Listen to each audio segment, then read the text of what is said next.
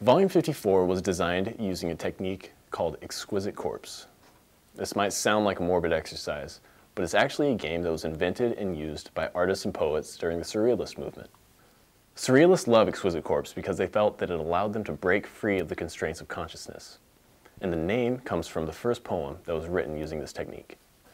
Le cadavre exquis boira le vin nouveau. Or, the exquisite corpse shall drink the new wine. Here's how it works. You start by breaking down a poem or painting into several parts. Each player finishes one part without any knowledge of the rest. So, when all the components are pieced together, you end up with a wildly quirky phrase or drawing that's unlikely to be created otherwise.